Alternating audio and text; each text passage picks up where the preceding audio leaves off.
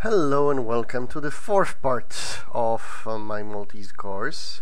I'm getting back to grammar now, and this time I want to talk about two things that are actually quite closely related and very important in Maltese: particles and possessives. Okay, particles are, well, if you're not a grammar expert, particles are things that describe relationships between objects, such as of, from, to, things like this. And possessives are also, they also describe the relationship of an object, but for example, like mine, yours. Okay, so that's basically it. Now in Maltese, there is a group of basic particles which is very important, and several other particles that we'll keep learning and coming across and finding out more, but the basic ones are the ones that you have to start with. And probably the most common one that you see everywhere in, for example, names of towns or districts is ta. T-A apostrophe.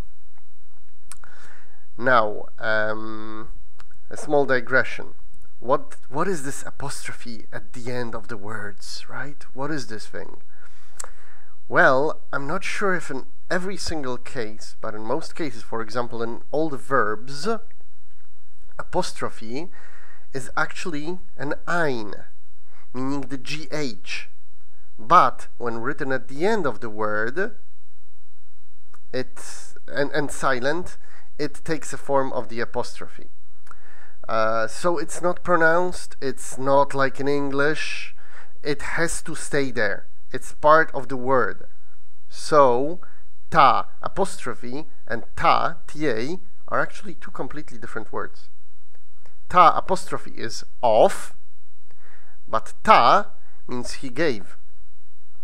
So you can see the difference, and it's very important that you never forget the little apostrophe when writing. Okay, getting back to particles. Ta basically means of, but you know, with languages, things are not always one-to-one. Meaning you have to try to understand the context in which it's used more than what it represents in the English language. So basically it describes a relationship when something belongs to something else in a way. So in names of districts, for example, of towns, I live in Paris, which means of Paris. Paris was probably the name of the original creator, of the original owner of this land. So this represents the two things in English, either of or the apostrophe s at the end, in English, of course. Alright, now an important thing about all the particles in Maltese is they have a different form when they're joined together with an article. You remember part 2 about articles? So instead of writing ta apostrophe il, you actually join the two together into tal. So this is it. If you have ta apostrophe ich, you have touch, T-A-ch. And this goes for every single particle, but some of them are constructed slightly different. I'll get onto this. Okay. So now you know the most important particle, and now you know that you can have a form of it either without the article or with the article. Now the next two that I want to talk about is ma, M-A apostrophe, and b, because in English they're both basically replaced by one English word, which is with. Now, as you can see in Maltese, you have two different ones for with. Why? Well, ma apostrophe is used to describe relationships that are equal. If you're, and it like in 95% of cases, it actually applies to people or living objects, like with the dog, or like with another person, like with my mother, ma ommi. On the other hand, bi, it doesn't have an apostrophe. This one describes subordinate relationship, meaning it's with, but understood more like using. Like, for example, you can of course join it with an article, so it can be bil, and like bil lapis, with the pencil. I'm writing with the pencil, right? I'm not walking along with the pencil. Who is my equal? In this case, it would be a ma. I'm using the pencil to do something. That's why it's bi or bil in this case. Same thing with ma. It joins with il to form a mal. No apostrophe there. The apostrophe disappears when you join ta or ma with the article. Okay, so these are two withs. Whew. Okay, let's keep going. Next two confusing ones are fi and jaw. Now, many Maltese people will say that these two can be used interchangeably because they both mean what in English is at or in. But fi is more like at, and jaw is more like in. While in most cases you can use them interchangeably, and fi is much more popular. Jaw is quite rare. Fi is used for all the generic cases, while jaw is only used when one object is completely surrounded by something else. For example, you can say jolilma, in the water, because water completely surrounds the object that you're talking about. Or you can say a very simple example, joljnin or filjnin, in the garden or in the garden or at the garden. When you say filjnin, it means more like you're at the garden grounds. Joljnin would mean that you're like in the middle of a garden and all surrounded by it. Well, when you're unsure, in most cases you can use fi. As I said, jaw is not that common. And as you heard, you can of course join them with il, so it's jol and fil, and none of these have apostrophes again. Okay. Let's keep going to minn and sa. These are actually opposites. Minn is from, and sa is to, but in a very specific sense. Again, sa is not very commonly used. I hear it very rarely. Why I'm giving those two? Because they're used, for example, in all the period descriptions, like from to, you know, or minn is when you want to refer to something as it begins from, and sa is the destination to which it goes. So you can use sa, for example, if you go to a town and you're going to end up in that town, but you're still going, then you use sa. You're not fi, you're not at the town yet, you're going to the town, not towards. Towards is a different word, but that's another thing. So this is the difficulty with Maltese, that these things do not always represent the same things in English. Okay, now minn is sal is joined with sa is joined with articles regularly, so you just get sal, such, sash, san, etc.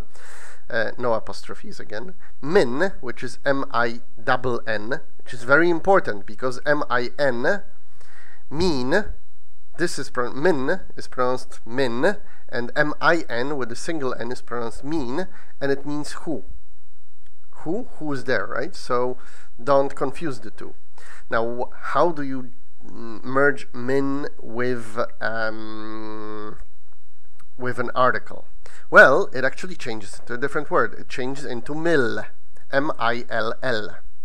And you use it with the double L's always, except for one case, when the word that you join it with, obviously using the dash, because when you use the article, use the dash. So in all the previous cases and here, if you say mill,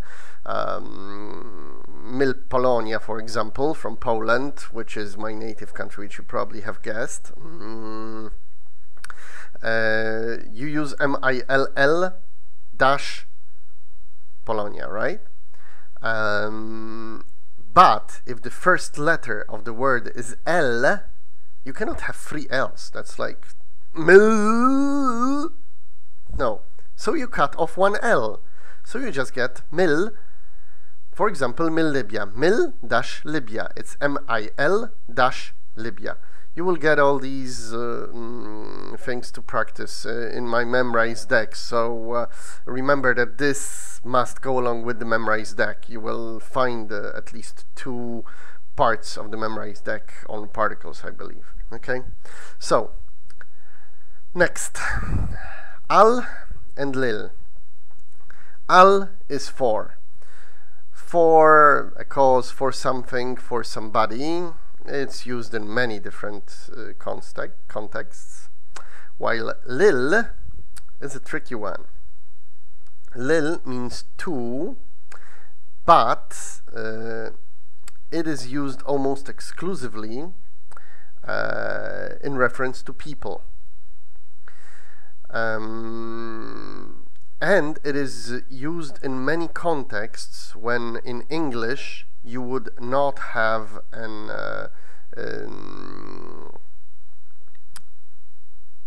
particle at all. So, okay, I'm trying to think up some examples, but when you use lill, for example, if I talk to somebody, if I explain to somebody, and then you use lill in all these cases. Basically, you just have to keep learning, keep listening and seeing in which cases it's used, but I don't think it is ever used for any inanimate objects, or if it is, it would be quite a rare thing. Alright, now, għal, which is ein, A-L, so G-H-A-L, joins with an article to become għall, double L.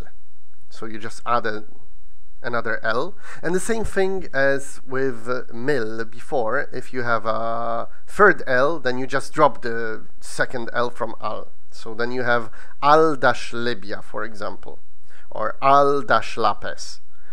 Same thing with lill. You also add an extra L, or you don't. When, in both cases, if we're talking about consonanty shemshin, then obviously it changes into ash, ach, an, or lill, lin, liz, etc., etc. Mela. Next and last of the basic particles is bħal, which is B, even though it's pronounced as P, because you just cannot pronounce it bħal. It would sound weird, right? So this is another thing that happens in many languages. You just flatten some consonants to sound similar to other consonants because it's hard to pronounce. So it's bħal, and bħal means like something. So when you want to describe a similarity between objects or similarity between people as well. Alright, so, and it obviously follows the same rules when it comes to articles. So an extra L is added, or last L is, or the L is changed into an N, ch, or another consonanty shemshin. Alright, so these are the basic particles. There are also other particles which you use sometimes, but I don't want to focus on these because they're not that difficult, and they're not joined with articles. So when you have one of those other particles, they stand on their own, and then there is the article. For example, fu, F-U-Q, the remember the sound from the first lesson? Fu. Fu means on or above. When you wanna talk about something that is on top of something else, it's different than fi, right? For example, on the floor, fu l'art. Noticed? L'art. Fu space l'art. So the article is separate. You have no fu'l or anything like this, all right? This doesn't exist, all right? The opposite of fu is taħt, which is T-A-H-T, which is under, right? Then you have lejn, which is towards, if you want to talk like nimxi lejn il-post tax-xogħol tiegħi, like I'm walking towards the place where I work, right? Lura means back, so when you want to describe something turning around, like so.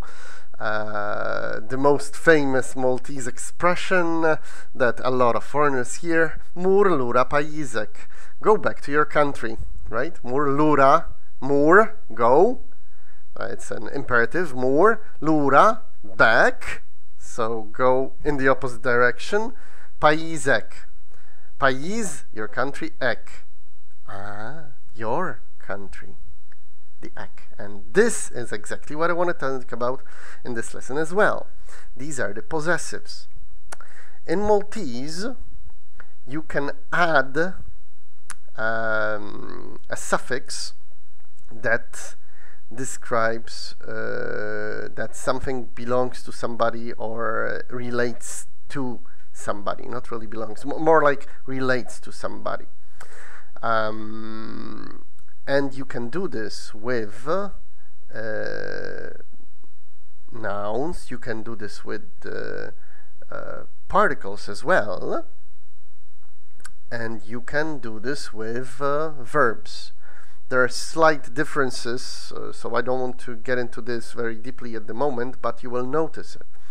When you have I or N at the end of the word, mostly I, it's or an I, not an I. It means that it relates to the first person. Means, for example, pajjiż, P-A-J-J-I-Z with the dot. Pajjiż is country. My country is pajjiżi. When you have an N-I, that's usually that's for verbs. But it's again the same thing. You can say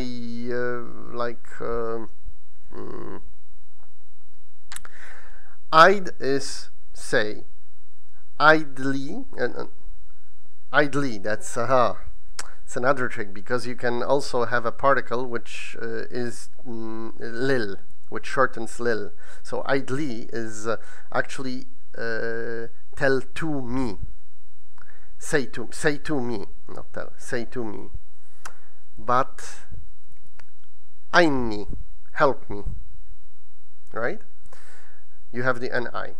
And the second person is ek, ok, k. So, for example, pajjiżek, your country. Mur lura pajjiżek. Third person masculine is u or akka, the silent H, right? So it's pajjiżu, his country. Third person feminine is akka, a, pronounced a because you don't pronounce the akka, but it's written H-A. So pajjiżha, her country. First person plural is na, pajjiżna, our country. Second person plural is kom, K-O-M, so pajjiżkom, your country as in more than one you. And their country, so third person, would be pajjiżhom, which is H-K-O-M, H-O-M, the silent H. Again, it's not pronounced, so it's pajjiżhom. Okay, now, why I wanted to talk about these is because the particles can actually be joined with them. Yep, it gets a little bit more complicated, but again, it will explain a lot of things that you hear or see very often. So, for example, ta, of, right? T-A apostrophe. It can be joined with those suffixes to create a whole set of seven words, meaning mine, yours, his, hers, ours, etc. And it is actually means of me, of you, of him, of her. How is that done? Well, as I said, the apostrophe at the end is an ein. So when it's actually when you add a suffix to it, you cannot have an apostrophe in the middle. The apostrophe has to change into an ein, and some vowels change as well. So ta apostrophe, when you join it with I, it won't be ta e, right? It will be ti, t h e I e, t I e, gh ein, I, ti. And this is another thing that I wanted to mention. Notice that it's not pronounced T, even though I said in the first course that ein is not pronounced and it elongates the vowel. Since it's T-I-E, ein, I, it should elongate the I or the I-E, right? So it should be T.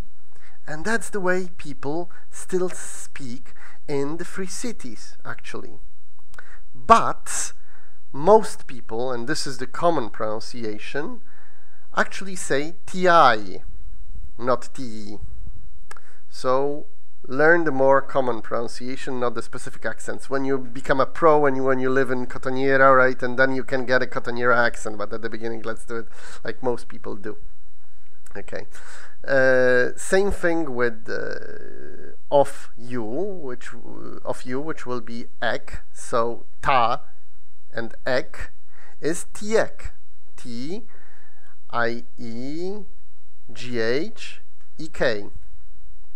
right?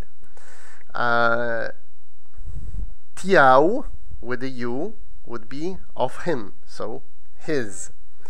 Now it gets a little more complicated when we get to her, because then it changes.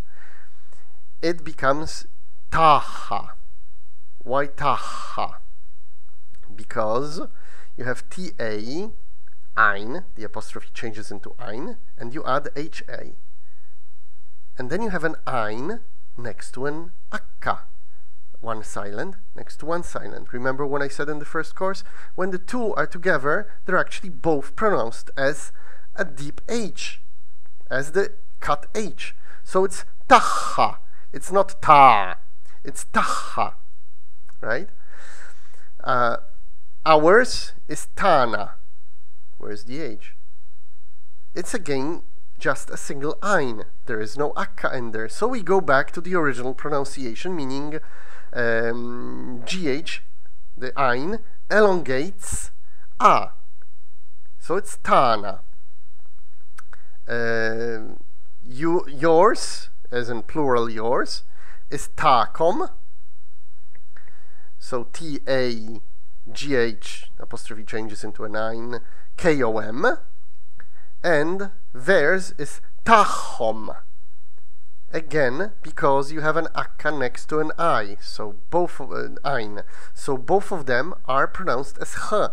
So you have T-A, ein, akka, O-M. T-A-G-H, H-O-M. And it's pronounced tahom. Okay.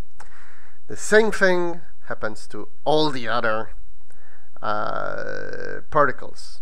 That's why you have my Memrise course where you can practice all of them, because they're all in there. For example, miaj with me, mijek, miał, mana, mahom, makom, etc. Right? So that's for ma. B is actually not covered in the Memrise course because it's super simple, but it's rarely used because with, as I told you, with BI is used mostly for objects. It's not used for people. It can be, but rarely. It's the same thing with fi. You can have fic at you, like for example. Oh, that's an interesting thing. That is also tells you that you have to get used to the ways that particles are used in Maltese, and it won't always be the same as in English. Because in English you say think of you. I think of you. In Maltese you say I think at you. Naħseb fik. F-I-K. At you. Exactly. Minn, għal, and lill, and bħal are a little more complex when it comes to joining them with the possessives. So basically, go into my course and you can learn. For example, għal, for me it's not ali, it's aliyah. It's an irregular. You add a JA additionally to it. That doesn't happen often, so you basically have to learn these by heart. And oh my, this is quite a long lesson, I can see, but these two things really needed to be talked about together, and they're very important because they appear in the language all over the place. At least now you know what they mean. It will still take you some time to practice until you figure out how and when to use them, and believe me, I am far from perfect at this.